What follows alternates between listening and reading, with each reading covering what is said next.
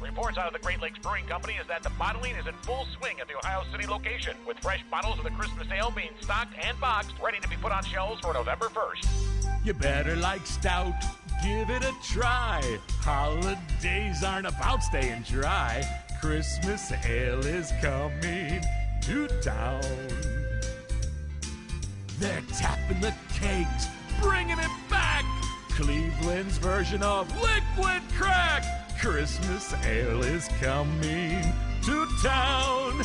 It makes you slur your speaking. 3 is all it takes. You won't remember anything. It's so good. Thank you, Great Lakes.